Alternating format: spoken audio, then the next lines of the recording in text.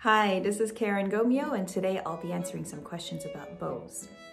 I've had my main playing bow recambered a couple of times. Wood, which obviously is natural, can start to warp over time, and it's usually not something you notice overnight. So that was the case for me. One day I suddenly felt that something was physically uncomfortable, which was not the case before, and so I've had it worked on. Getting a good rehair job on your bow is really important. It actually makes a huge difference on playability, on sound, on everything. I overlooked that for a long time. I didn't realize how much of an impact a good rehair job had, and probably was lucky to just, having grown up in New York, just have had good people rehairing my bow.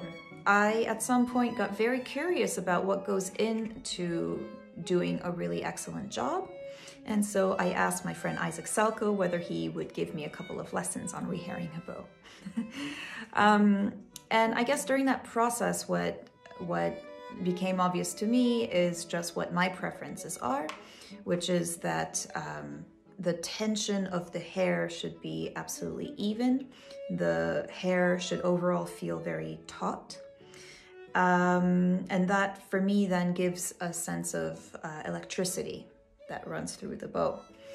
And to help that, a little bit less hair than what would be considered standard is my preference, as well as a little bit of extra hair on the playing side of the stick. So that gives a little more support, and also when you start breaking hair, it's often going to be from the playing side.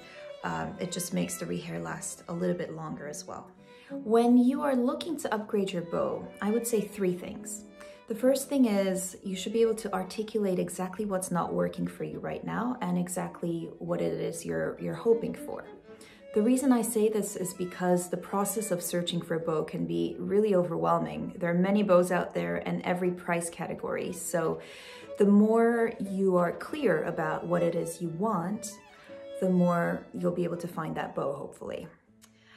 I could, of course, talk about a bunch of violinists and what I've learned from them, why they inspire me, but I wanted to talk for a second about singers, because I grew up listening to a lot of opera, and I feel that as a string player, we can learn a lot from them, from singers, about the natural ways of the voice, the natural ways of the breath, whether it's about where and how to take a breath between phrases, or just timing in general within a phrase, or about the relationship and distance between 2 notes.